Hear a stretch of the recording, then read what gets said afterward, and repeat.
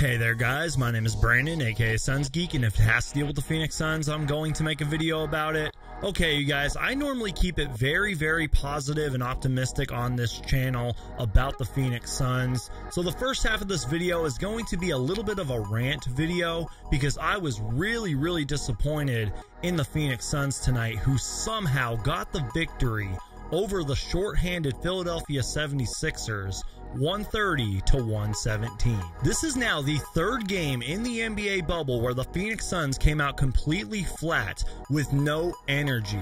They allowed the 76ers to take a lead in the first quarter and had to climb their way back. The Phoenix Suns defense was a mess tonight. They were allowing the 76ers to stay in the game, and every time the Suns went on a run, the Sixers would climb back. So give the Sixers credit.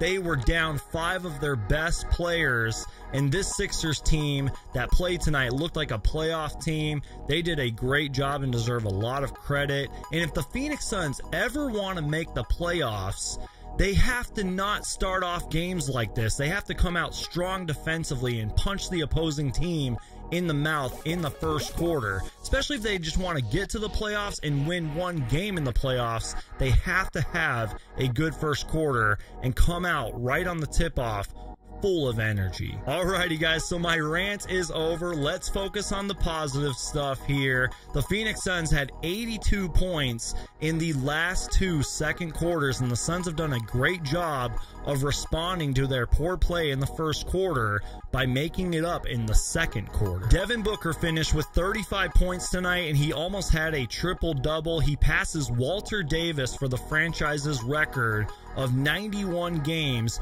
with 30 points or more. He has been on fire from the free throw line and took this game into his own hands. Devin Booker arguably is the NBA bubble's most valuable player. I thought Mikal Bridges had a great game tonight. He had 24 points. Dario Saric was huge off the bench, 18 points, 9 rebounds, 4 assists. And let's give some credit to Frank Kaminsky. He had 13 points in 13 minutes. So that is it, you guys. I am sorry to be a little bit negative on this channel, but I had to get that off my chest and rant about it. So thank you guys so much for watching. My name is Brandon, aka Suns Geek, and if it has to deal with the Phoenix Suns, I'm going to make a video about it.